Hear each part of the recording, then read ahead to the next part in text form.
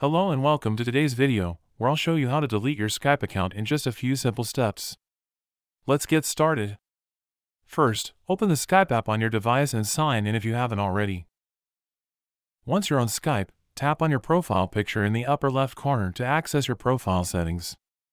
From your profile page, scroll down and tap on Settings. In the Settings menu, tap on Account and Profile. Next, scroll down and tap on Close Your Account. You'll be prompted to sign in again for security reasons, so go ahead and enter your details.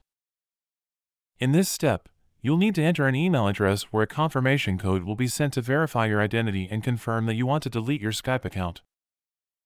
In the next window, you'll need to confirm your alternative email once more. Another confirmation code will be sent to your email. Simply enter it and proceed to the next step. Once you do that, you'll be guided through steps to confirm your decision. Follow the instructions, review the impacts of closing your account, and tap Next to proceed. Here, you'll need to select after how many days you want your account to be closed, either 30 or 60 days. Next, check all the boxes to confirm that you understand what you'll lose when closing your account. Finally, you'll be asked to provide a reason for closing your account.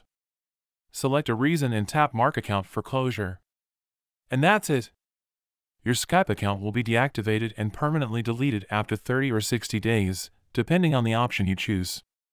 Thanks for watching. Don't forget to like and subscribe for more helpful videos.